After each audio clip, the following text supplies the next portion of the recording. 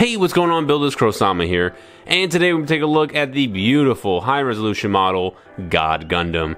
Now this thing here, my boys, oh my god, I was just mesmerized during the unboxing.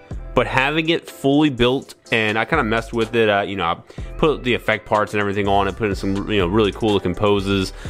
And the entire time I was like, this is what all this is coming to. It's just, this is now the hallmark of my entire collection. I love it. I love everything about it. I love the way it looks. I love the way it feels. Maybe one or two issues I have with it, very minor, but for the most part, this thing is a beauty in every single way, shape, or form. And I know some people, I've already seen some of the comments, y'all like, it's too bulky for my taste, or it's too high in price, or I don't like God Gundam. I get it, everyone has their personal tastes. But me, I love God Gundam. I hate the show. I love God Gundam. I think the price is actually perfect. I would even say if it was higher, if it was like around like $150, I probably would have still picked it up.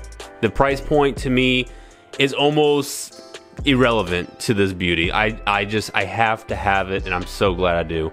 And the beefiness, you know what? I think it looks fine. I think the beefy proportions actually adds to the character of this mobile suit and kind of makes a little bit sense. But yeah, let's go ahead and start taking a look at the kit itself. Now, if you want this kit or more, you can go to newtypehq.com and enter that promo code Krowcast, so that way you can get 10% off your purchase. Now, I know they don't have the pre-orders up right now, but I would say, email them or hover around the website, subscribe to their newsletter, and then once those pre-orders or even just the order comes up, then you can go ahead and pick it up. But on to the review.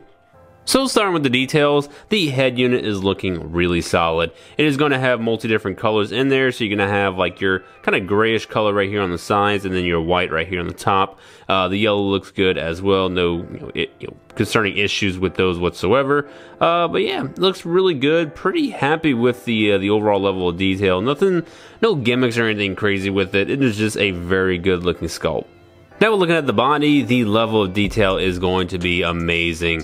And you're also going to notice that throughout the entire kit is just going to be just this super high gloss, which I absolutely love. I know some people probably are going to want their God Gundam to be a little bit more dull and probably a little bit more worn out, since it is a melee-oriented fighting suit. But I do like the glossy look of it as well. I normally don't have glossy kits in my collection whatsoever.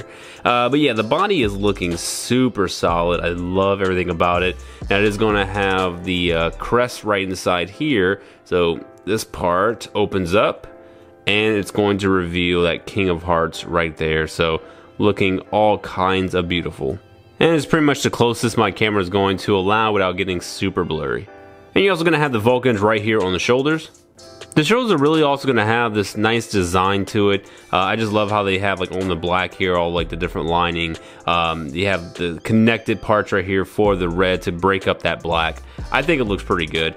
And moving down to the arm is just going to be really bulky. I mean, this thing is beefcakey. That's the best way I could say it. It's just a very beefcakey arm for a mobile suit. It's beautiful.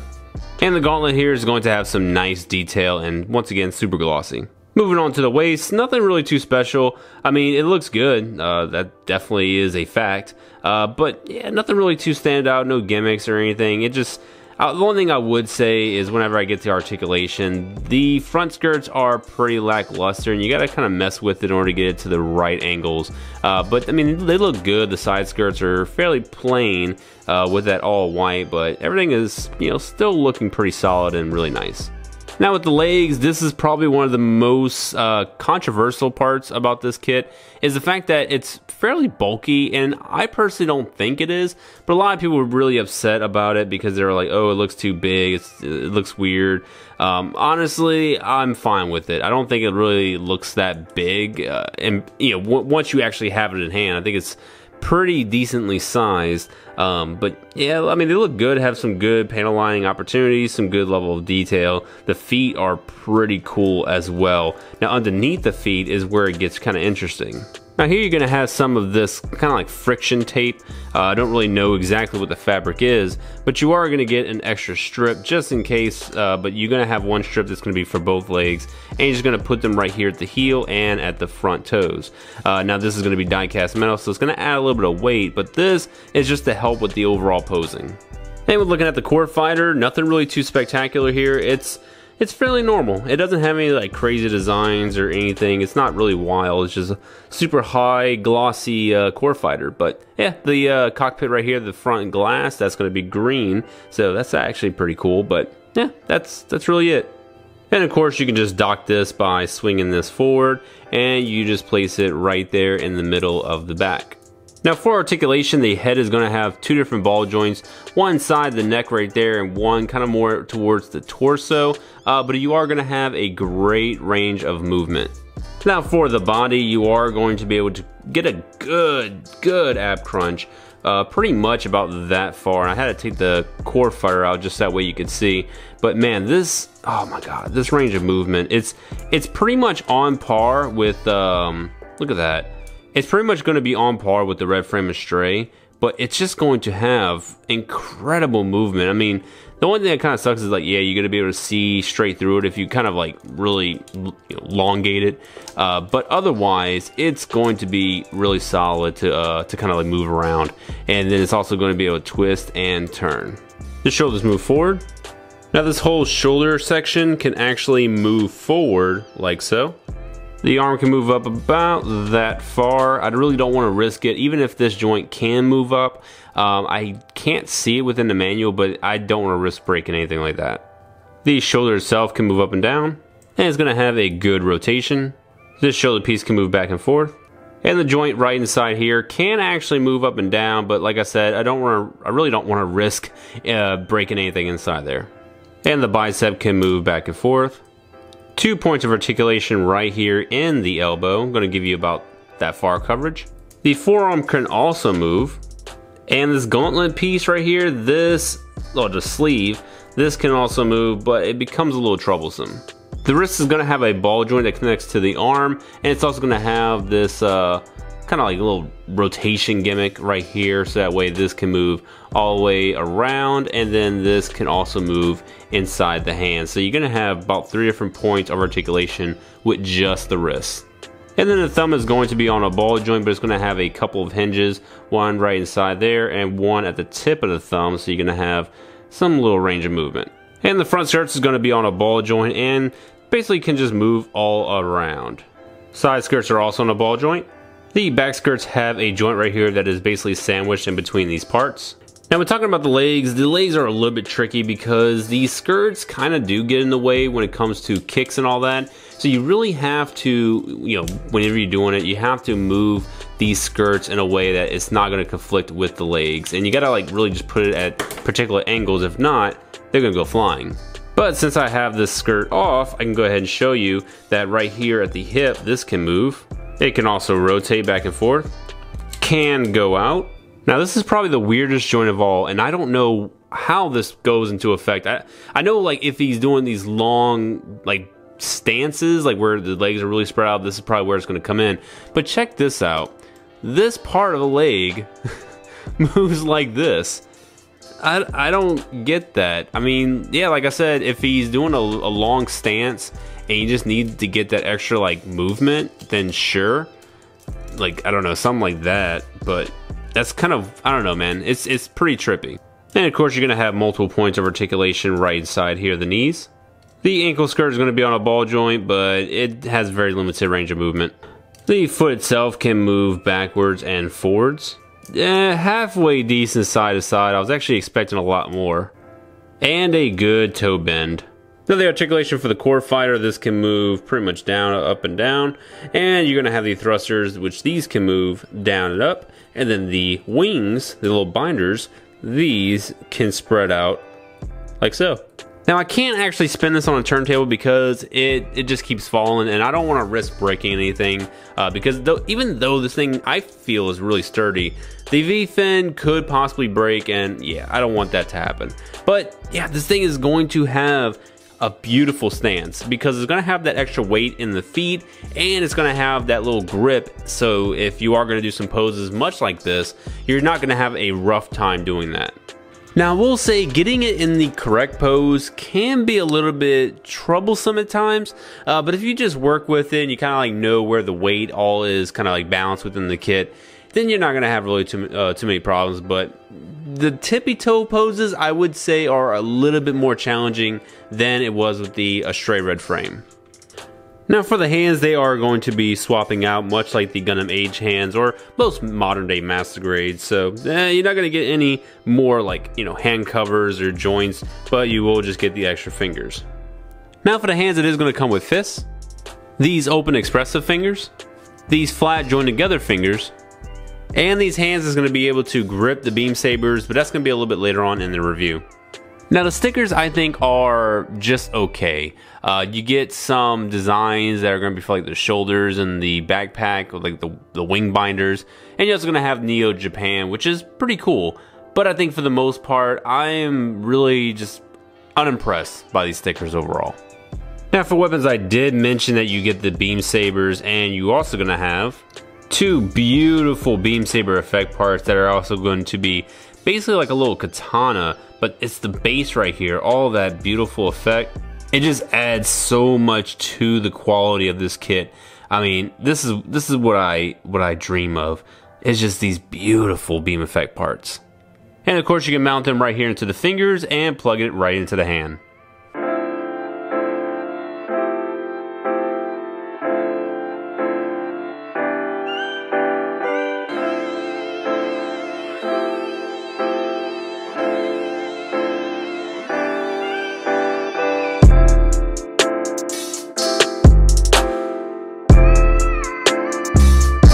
Now since we're done with all of its main weapons, let's just jump right into the hyper mode.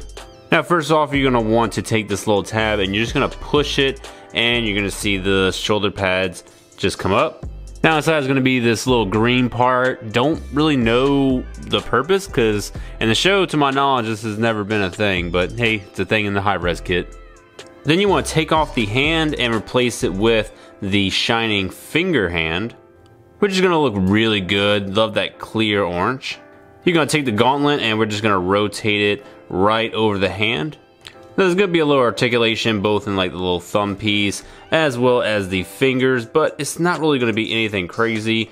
Now for these, you're going to want to just take these out, and you can pose these however you want. I kind of like them a little bit higher, like so. Next thing we're going to do is open these vents right here to expose those thrusters. Next, we're going to attach this beautiful ring effect part. It sparkles, it looks beautiful, and it's going to come with these two little attachments for the wings. And we're just going to plug them in like so. And lastly, we're going to just take this and pop it open.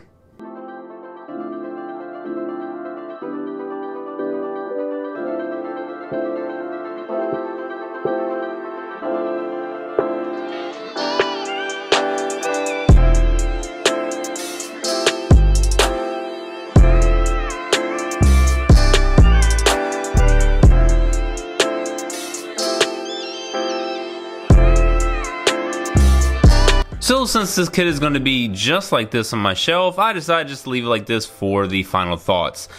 Well, honestly, let's get the cons out of the way. Probably would say the ankle armor, it pops off frequently whenever I'm posing those ankles. Also, the articulation in the ankles just really isn't as impressive as the red frame Astray. But man, that's really about it, because the front skirts, if you just maneuver around, I honestly don't have any problems with it. But I can't think of much else in terms of like what can really be bad about this kit. You can argue the price point. I personally don't think so. I think I got exactly what I wanted for my money. Maybe a couple more gimmicks, but I really couldn't imagine what else they could have added to it. I mean, they gave us everything that the God Gundam had. Beautiful beam sabers, beautiful beam saber effect parts. You got the ring, which was probably the highlight. That's what I wanted. I wanted that effect ring more than anything, because I don't have any, I didn't know of any God Gundam that had it, and I really didn't feel like making my own. Now for the pros, Pretty much everything, man. The aesthetics, the way it, the look, the glossy finish, all the accessories that comes with it. I mean, just everything. The posability is fantastic. There's not really one thing I can think of that is bad on this kit, and that is amazing. You can even panel line a little bit if you really wanted to. Personally, I don't even think you need to go that far. I mean, if you really want to, sure. But, you know, I barely panel line much of anything, just like the legs, I think the chest, the arms. No, I really didn't even do the arms. The head, the body, that was pretty much it. I left the wings, well, I keep calling it the wings, the, you know, backpack, I left that alone. Maybe I might detail that up after this review, but for the most part, I don't really need to do anything. This thing is beautiful right out of the box, and that says a lot, you know, when you don't need to do color corrections, when you don't need to, you know, do any extra panel lining or any extra work. It just looks good, and that's what I am very much happy about, is I have a beautiful looking kit that is going to be on my shelf. That's really all I can think of.